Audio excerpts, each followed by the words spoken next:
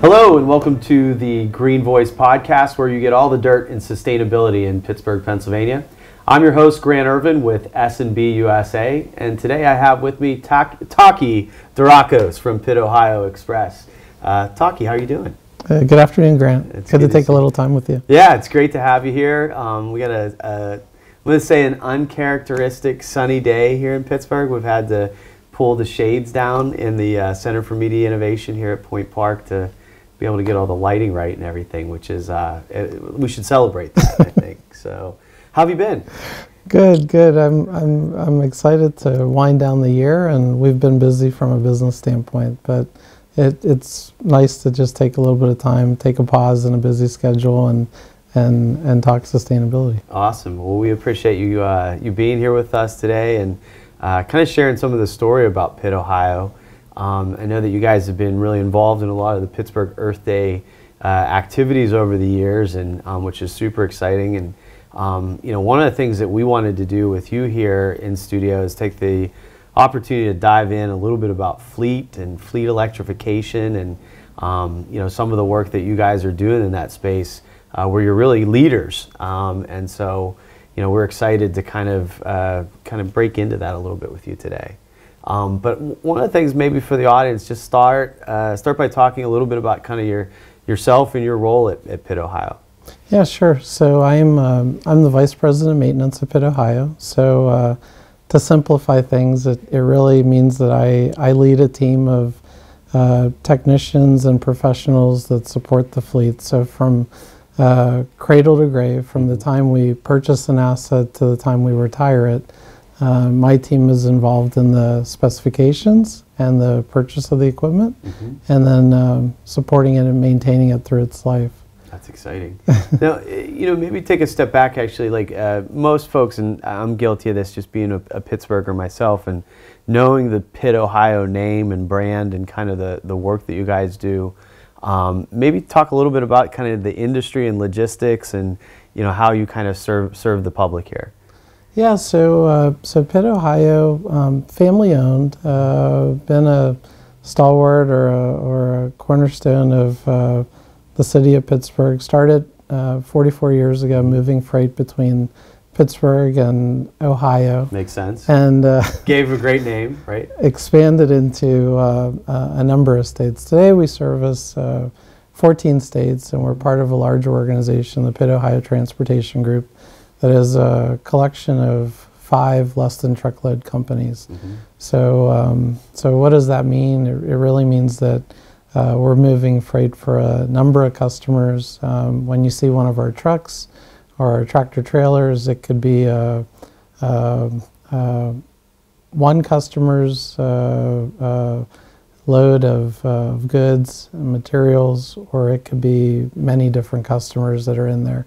And if you were to come visit one of our sites and walk the dock, you would see a wide variety of products that we move within our freight network. That's awesome. So we do the asset-based movements, but we also have a supply chain group that they'll work with outside providers to move freight as well. It's interesting, you know, logistics and supply chain are words that you've heard a lot in the news lately, you know, over the last couple of years, in part because of the pandemic and kind of the residual impacts of that. What has that meant for the industry in terms of moving freight and some of those challenges, but also I'm sure it's given some opportunities as well? Yeah, I think there's been significant challenges the last couple of years.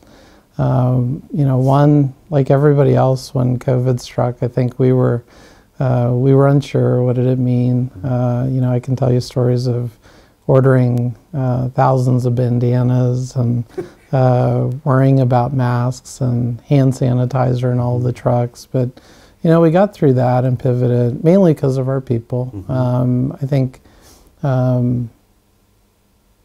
very good in terms of wanting to support the organization and the customer base, and definite a team that pulled together to support it. I think over the last couple of years, really challenging in terms of keeping the fleet moving. I'm the VP of maintenance, and my job is to make sure that our folks are maintaining the equipment and they're up and operational. And you know, parts have been a challenge. cycling in new equipment has been a challenge. So, over the course of the last 3 years, we've gotten a little bit older on the fleet side. In terms of equipment's age? Yeah, in terms of equipment's age, having an internal group of technicians has helped quite a bit. You can stretch that life cycle. You can take on some larger repairs that maybe you wouldn't normally do. Yeah. But you can only do that to so much. So I think right now we're in the process of playing catch up. We're starting to get a lot of new equipment coming in, and looking forward to leveraging the new technology and also putting our people into some newer equipment, trucks, tractors, trailers. That's exciting. Yeah. Your journey in sustainability as Pitt Ohio. Talk about the origins of that, and how you guys have evolved. Because when I first came in contact with you guys, it was probably around the development of the Harmer microgrid project, which I want to get into a little bit. But your work in there kind of started before that. Can you talk a little bit about your journey as a company and what that has meant for you personally? Yeah, I think maybe part of it is the brand, the recognition on the side of our trailers that says we're always there for you. It starts with our people. We're in a number of different communities throughout the Midwest and Mid-Atlantic, and we've, I think, always felt that it's been important to be good stewards in the communities that we're in. From a sustainability standpoint, everything that we are seeing today and doing has been a building of smaller projects over time. So I think it's cumulative. I think about 10 years, a little more than 10 years ago, we started a sustainability steering committee. That is a team that meets quarterly, and they are comprised of all of the different departments within the organization. So we're looking at a number of things regularly in terms of what can we do better, what can we improve, where can we have a positive impact. And then from a leadership perspective, Chuck Hamill, the owner and president of our organization, has always been focused on sustainability. So a little bit before the Harmer project, we started with a large solar project out in East Windsor. From there, we through a partnership with the University of Pittsburgh and Ron Godovic at Windstack, started dabbling in microgrids. About the same time, we started working on electric forklifts, and one thing kind of led to the other. So, today we have this vision, looking outward, looking to the future, saying, hey, resources are not unlimited. We have to be conscious of what we're using and how much of it we're using, and we're trying to become more efficient at what we do. And a lot of the work started on the facility side because that's where it made the most sense. In terms of energy efficiency? In terms of energy efficiency, in terms of low flow urinals and water usage and heating and cooling, all of the above. It's squarely rested in our facilities. And today we have a number of LEED certified facilities because of that. And about 4.5 years ago, we started to look at the fleet, and the fleet created some other dynamics and other challenges. And we were talking a little bit earlier. We primarily run Class 8 tractor trailers, and then we have larger box trucks. So what's Class A for folks' benefit here? So if you're going down the highway and you see an 18-wheeler, that would be a Class 8. So we're talking big trucks. Big trucks. Yep. And then we have some smaller trucks. They're the box trucks, but they are the larger variety box trucks. So they're typically, they've got a 28-foot body with a lift gate on them, and pretty large. I call them like a rolling aircraft carrier in terms of the amount of freight that we can put on there. But with those units and pivoting towards the fleet now, it's created some other dynamics in terms of sustainability, in terms of direction of where we're headed with the fleet. There's a lot of regulatory pressure out there today in terms of internal combustion engines and emissions, and wanting to clean up the air. That's amazing. What's the, like we talked a little bit about Harmer, but let's talk about the genesis of that. Like, so you have your committee together, effectively a lot of ideas probably start to get tossed around. You're looking at data, facilities data. What was the germination point for Harmer? And maybe talk about what happens at Harmer too, I think. Yeah, so from a germination standpoint, I was not here, but from what I know, the lore, the legend. It was, yeah. Our headquarters is in the Strip District, so I think it kind of happened by chance over lunch. Jim Fields, my boss, the Chief Operating Officer of Pitt, Ohio, and Jim Mogg, who is our Director of Facilities, were heading out to lunch, and they happened to walk by Windstack, and it caught their attention, and that really led to a conversation with Ron and Professor Reed at the University of Pittsburgh, and it developed from there. And what we did in Harmer, we had put together a small microgrid. It's a facility that we had relocated out of the Strip. For many years, our terminal, along with our headquarters, were co-located there. That was to help smooth the operation in terms of entrance to like the turnpike and access. Some access, and I could not imagine having a trucking terminal in the middle of all that activity today. It would have been really challenging. Space. You needed space. Space and safety. Yeah. So we relocated 9 years ago now, and part of that relocation included a small solar project and a wind project with a very small microgrid. And it was really to validate what the conversations and the dialogue with Ron Godovic and Professor Reed, it was putting that into application and validating that it made sense. And skip forward 6 years, so 3 years ago, we commissioned our new facility in Parma, which is suburbs of Cleveland, Ohio. And that terminal, all of the learnings that we took from Harmer, we incorporated into that terminal. So there we have geothermal heating and cooling. We have solar, we have wind, we have a megawatt of on-site battery storage from a microgrid standpoint. And then from a fleet perspective, that's really where we started to electrify some of the fleet units, more to understand how will it work in our operation, how well does it work, what are some of the things we need to consider so that as we move forward we can have a good understanding and we can scale up. That's interesting. And so that Parma project basically learned from all the practices, the hiccups, whatever that happened in here in Harmerville.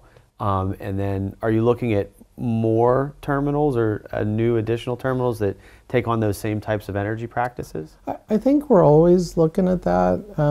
We're looking ahead. I mean, today we're probably doing more refreshes of existing terminals, and I can't say that we've necessarily said we're going to commit to doing something on the size and scale of Parma. Parma's a 130-door facility, so it's one of the larger facilities, and we had the flexibility to design it from scratch. So this was a build from the ground up, and as when you're working with a blank slate, you have a lot more flexibility. When you're working with maybe an existing structure that you're refreshing or doing some things, there's not necessarily as easy. That exist in there for sure. So maybe to pivot then to kind of the fleet conversation. So was it Parma that was kind of that initiation into thinking about what fleet transition looks like, or what was your starting point there? So I think when I came to Pitt, Ohio, Jim Fields, he had really had a vision and looked out and saw that the development or the evolution of battery electric and medium duty, heavy duty space were coming.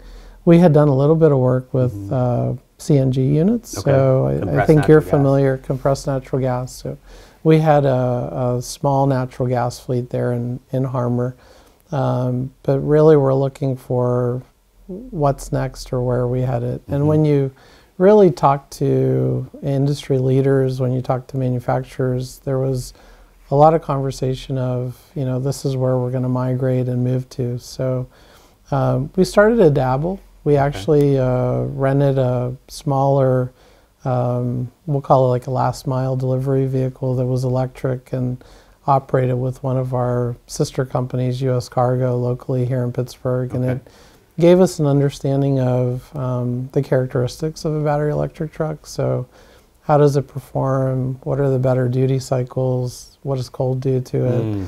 How do hills impact range and all of that? So, you know, after a little bit of work in that space and some involvement or engagement in some of the electric vehicle councils that are out there, we found ourselves partnering with Volvo. And we're a large Mack fleet. We're a large supplier of transportation to the Volvo Mack group internally. So you already work with them. We already work with them. They're customers as well as your clients. Like they're both. Okay, yeah, there's a tight relationship. So it actually opened up the door to have some dialogue very early to validate that what we were going to try and do would make sense.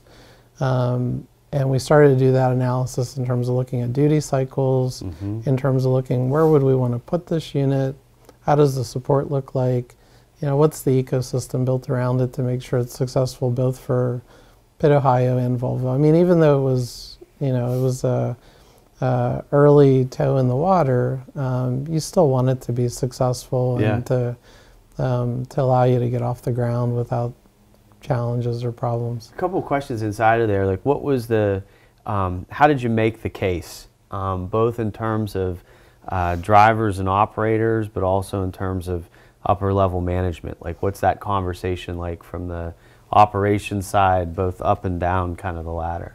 Well, I think it was an education. So I think it was, you know, as we were having the conversations with Volvo, there was also internal dialogue going on in terms of, you know, here are the vehicles that are available, here's the range, here's the payload, here's what we think might make sense and might work. And we started to dig into duty cycles and routes. So we had to do the homework. Yeah. You didn't, like, you know, to put these trucks in a route where maybe you're just doing long stem miles and highway speeds and not a urban drive cycle, urban environment, would not necessarily be the best application for the technology or the units. So, because of starting and stopping, or? Yeah, in the electric space, about 25% of the energy that we're using in these vehicles, it's from regenerative braking. So, you know, traffic is actually,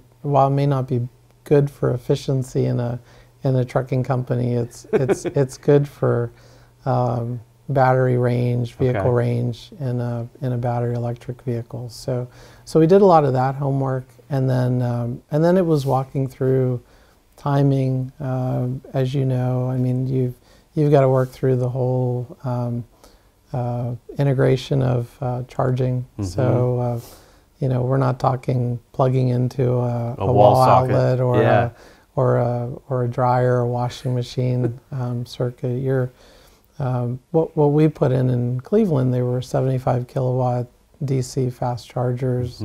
At the time, they were pretty high speed and very fast. And you know, 3 years later, they feel like dinosaurs. Wow. But that's an evolution. Yeah. It kind of shows the story of how fast the technology is moving. So both on the trucks and the hardware to charge the trucks, it's all evolving very quickly. What's that relationship look like with an OEM? You know, with a manufacturer like a Volvo or a Mack? Is it consultative? Like, are they trying to find their space in this industry as well, or what's that kind of conversation look like? I think you're right. I think it is a little bit of that. I think they're trying to find the space. Obviously, when you get to that point, you've done a lot of analysis, and you've already started to kind of understand the market and what makes sense. But I think it's a validation, and then I think there's a partnership. So you know, why did we go down this path with Volvo? And it was really we do so much on the conventional side on the internal combustion side, that there's already a strong relationship between the organizations, and support was there from day one. So I think, while these units were fairly new, I think when we put our 2 units in Cleveland, they were the 29th and 30th trucks built, and the majority of the others were in California. From their production line? Yeah, from their production line. Okay, wow. Yeah, so it was generation 1, very early, lots of visibility and lots of eyes on these vehicles, and wanting it to be successful. But I think because of the relationship, it allowed for regular check-ins. It was fairly flawless. I would say there were just some delays in getting the units, but when we initially started down the path, we were worried we weren't going to have the charging and infrastructure in time. That took about a year, and then it was about 6 months later that we got the vehicles in. So from a timing standpoint, it all worked out, and I think we went into it assuming that it's very early. We're going to just kind of walk through it, and there may be some hurdles that come up, and collectively as a group we'll work through it. Yeah. What is that, a chicken and the egg scenario in terms of, like, do you have the infrastructure and the charging first, or do you have the vehicles like to match kind of the specs? Like, is that an iterative dialogue between the two, or how does that operate? I think when we started, chargers were way out there. Okay. They were out in front, at least a year in terms of lead time. The vehicles seemed like they were a little bit near, but I would say today, looking at what's going on, I think probably the most critical piece is not the hardware for chargers or the vehicles. It's probably just making sure you have power to support the vehicles. So it's working with the utility then, and having that information. Yeah, I think utilities will become fleet's best friends, because I think there's a lot of integration, a lot of planning that has to happen. Yeah. And the reason I say it, it's one thing to support an electric car, but like our box trucks, with the size of the batteries and the energy they're using, each truck uses about the equivalent of 4 houses of energy a year. One truck equals 4 houses? Yeah, one box truck. Okay. So if we were running tractor trailers, we'd probably be more in the range of 13 to 15 houses of energy consumption a year. So many of our terminals, our depots, they are fairly sizable in terms of power units. I was just in Cleveland yesterday, and there we have about 80 power units. 25 of them are box trucks, and the others are tractor trailers. So as if you were going to electrify a large portion of your fleet, you're talking about putting in a new subdivision. So is there enough of power? So is there enough power to support that? What's that look like? Like, since you guys did a microgrid or a nanogrid in Parma, like, are you pulling additional power then from the utility? Or is that grid that you created enough to support those electric vehicles? Or good question. Yeah. The grid that we have there today, what we did, it was designed really to support the facility, and it does that. I mean, we can essentially operate off the grid. We're generating enough power to do that. But as we add in the fleet into the mix, that changes the balance. That's like we would, power components. It would add like if we were going to electrify all of the fleet there, it would add a significant of power that would be needed. And we would have to upsize probably transformers and lines, and as well as maybe add a lot more renewables to support the fleet. So do you start to have those conversations now with a utility, or like is that given kind of your expansion plans and opportunities? What does that look like? Yeah, that's a good question. So I would say the best approach, what we have started to do is really reach out to utility partners. We've looked at our sites. Our operations team has developed a tool where we can see miles run and payload and get an understanding of the local fleets. And they vary by market. So, some of our terminals are more rural areas, and they're running more miles and less start-stop. Yep.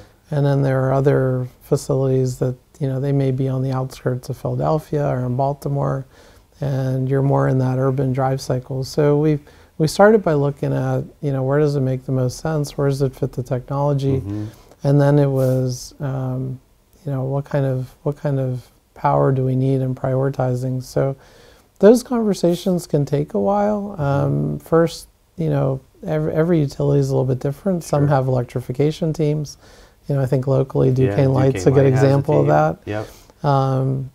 But not everybody does. So finding the right contact within the organization is important, and then understanding what their process is to request more power. Because I guess to get this right too, like in some cases you're going to go from a certain level of electrical power consumption, but you're almost going to start to transition into, I'm going to call it like an industrial use, right? Like much like you might see in a foundry or a factory or something, where that power pool is going to go well beyond what a traditional logistics hub might be. Oh, absolutely. So if you think about chargers, we talked about our 75 kilowatt chargers.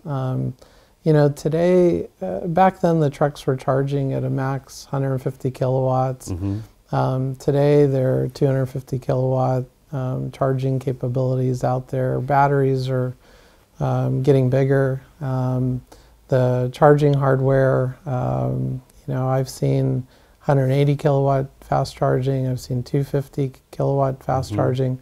The Tesla semis that were participating in the NACFE Run on Less, they use 750 kilowatt chargers. So, if you start to stack a number of those chargers, and you're looking at, hey, what's my regular load, and I'm going to add these battery electric vehicles in, it really starts to change your profile in terms of the power you need on site. So, like I said earlier, those can take time. I mean, you could be talking about 2 to 3 years in terms of lead time to set that project up, even to get that project.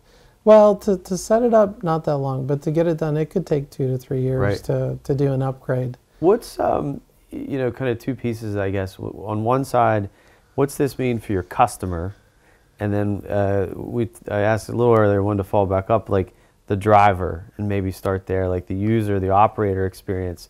What are the folks finding when they're driving these electric trucks? The drivers have absolutely appreciated it. I mean, you drive an electric car, so it's got a lot of get up and go. Yep. A lot of technology. From a driver perspective, you got to remember, like, a diesel truck, you're at the pump, you're pumping diesel. There could be a little bit of that smell. You have exhaust.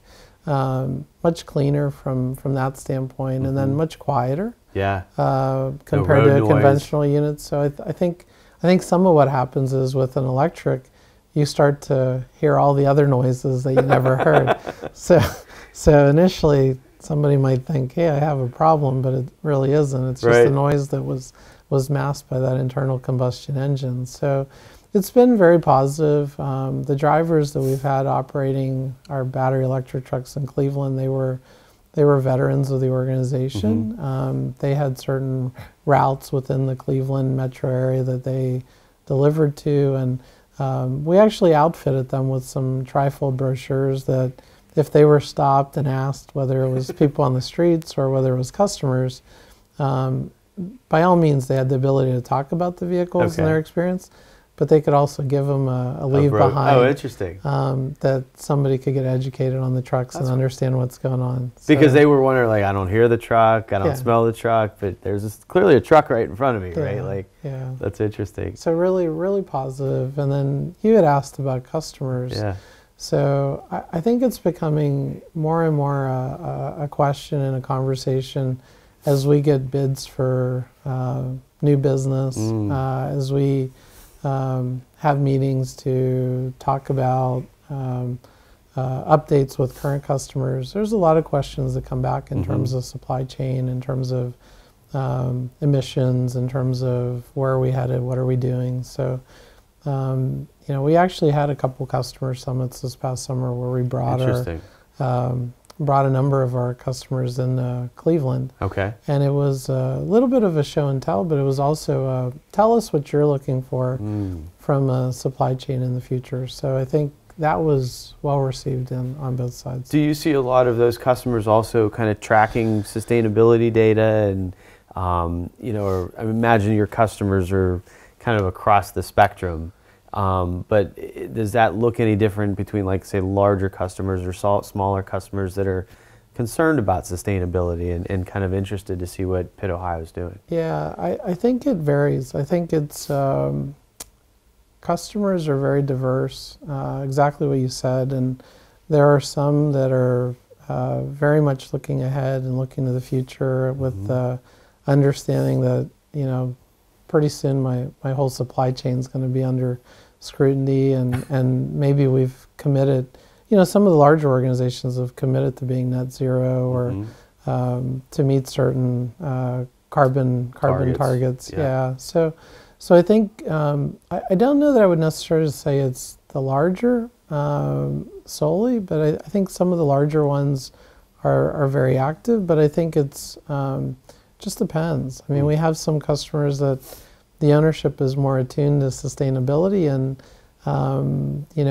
as much as they're driving change within their organizations, they want to know what their partners are doing to drive change in the value chain. We've seen that a lot too, just in supplier agreements, just in our business at S&B with the construction and infrastructure space, where customers are starting to ask, and softly and quietly, and more out of curiosity, I think, because a lot of folks are in this similar space of their journey, which is relatively nascent.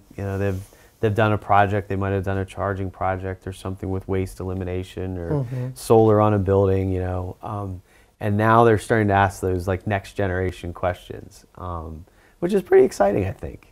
It's really exciting. I think because it helps move the needle, and when you have a lot of support and you have a lot of energy and you have a lot of resources that are working towards improving or figuring something out, it can overcome some hurdles and obstacles that might be out there. Yeah.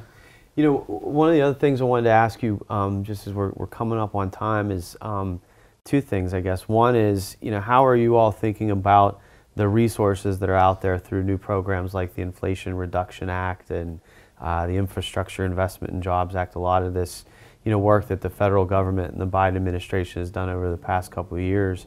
How does that factor into kind of your fleet transition and some of the things that you might have on the on the to-do list? I think it helps. I think the funding, the investment that's out there, it's going to help move the needle. I mean, when you look at a lot of what's out there with the NEVI funding, you've got charging going in every 50 miles. You've got the National Electric Vehicle Initiative. Yes, yeah. You've got corridor charging to help improve that ability to leverage resources to do some of this. The technology is expensive right now. It's relatively early, so I think that being able to leverage some of the funding as an early adopter helps smooth out some of those hurdles and challenges that come. There's a lot of work that still needs to be done, so we're in the midst of a technician shortage just on internal combustion equipment on your conventional cars and trucks. I think there's a level of complexity comes with an all-electric medium-duty box truck or a heavy-duty tractor. So I think that workforce development. The workforce development is important. We're doing some work with VOTEC programs in the area within our footprint.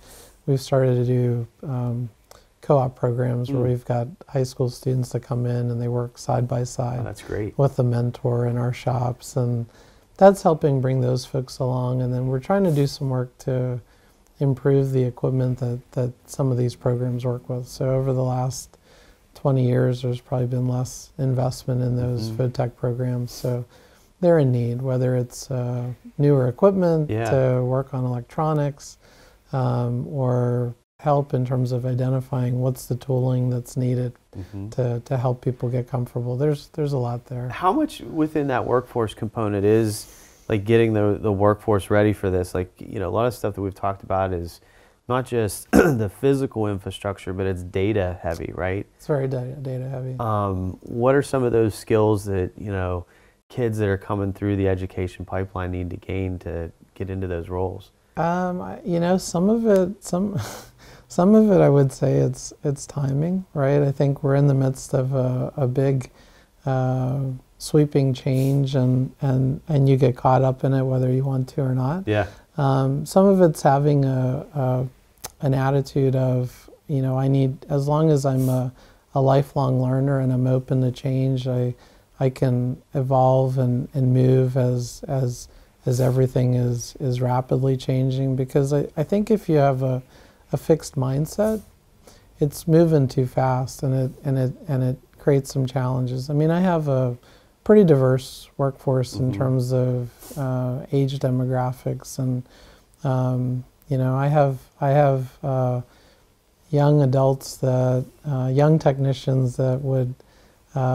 rather continue to work on basic diesel truck. Okay. And then I have older folks that they're excited about the technology and they want to take on the challenge. Oh, that's interesting. interesting. And it's a mix. So I think, you know, how we approach it, there's enough work right now for everyone, and we have the conventional work that's still going to be there. I mean, we're still going to have to change tires, we're still going to have to do some brake work, we're still going to have to do body work and these other components, but then there is that data piece. So the folks that can leverage data, that can filter it to where it's usable, right? So of all of the fault codes and diagnostics that are coming in, what is important, what's actionable, what's meaningful that will keep the fleet rolling and keep repair costs down. I think those are important. So I think it's going to continue to evolve, but having an open mind and being willing to kind of step forward and take something on that's a little bit new, I think are the keys to success in the future. Awesome. That's a good idea. Being flexible. You know, final question for you, because this is our last show of the year.